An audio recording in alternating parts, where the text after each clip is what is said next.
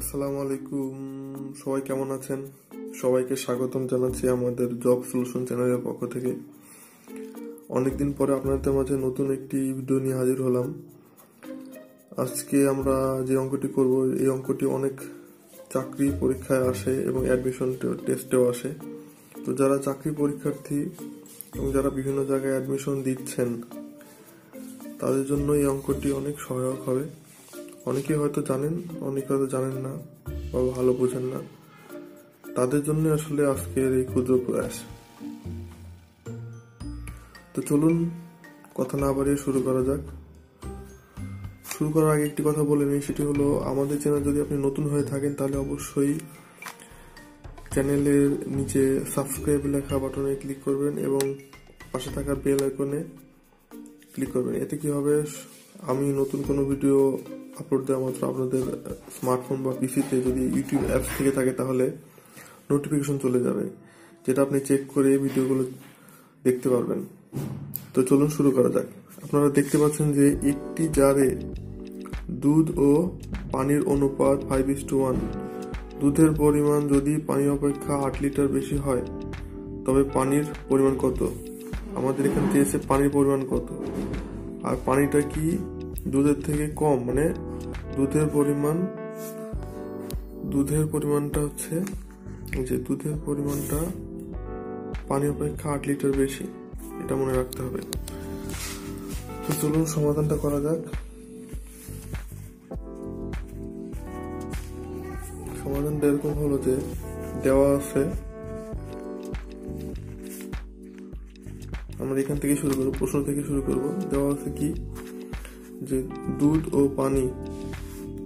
এবং পানির অনুপাত 5:1। তাহলে দুধ ইস্টু পানি সমান 5:1। 5:1 ধরি দুধের পরিমাণ 5x লিটার এবং